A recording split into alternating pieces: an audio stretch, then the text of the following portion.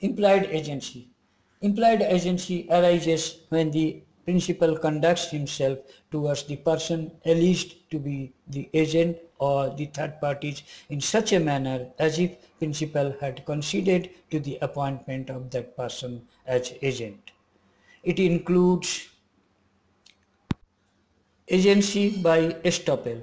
Agency by estoppel arises when a person holds himself out as an agent, though in fact he is not so, or even after he ceased to be an agent.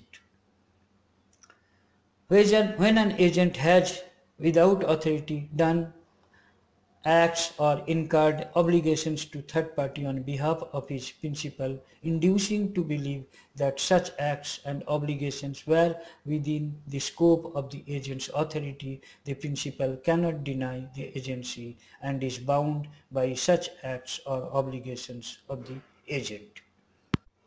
Agency by holding out. Agency by holding out is a kind of agency by estoppel.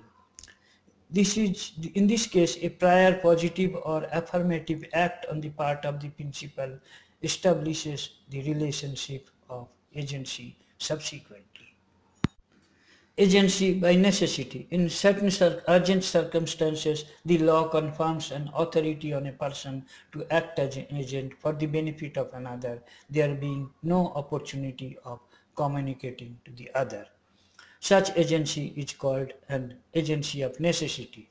It arises in following cases.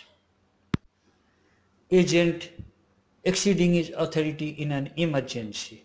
When an agent exceeds his authority in an emergency, an agency of necessity arises, provided the agent was not able to communicate with the principal, had taken all reasonable steps to protect the interests of the principal, and had acted bona fide.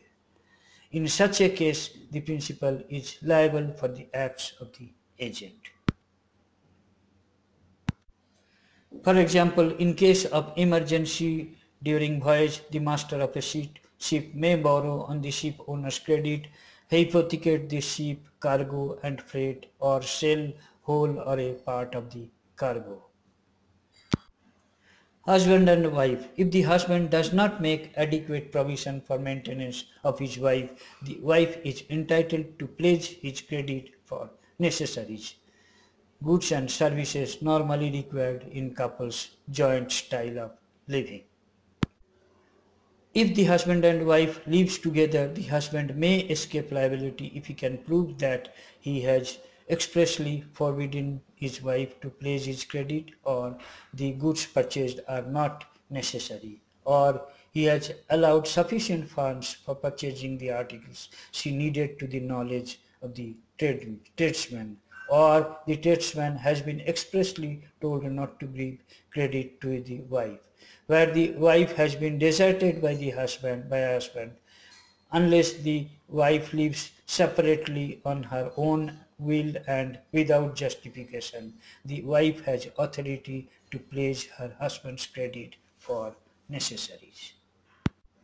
Agency by ratification. Sometimes a person may act on behalf of another without his knowledge, consent or authority, and the principal may ratify the agent's act as authorized.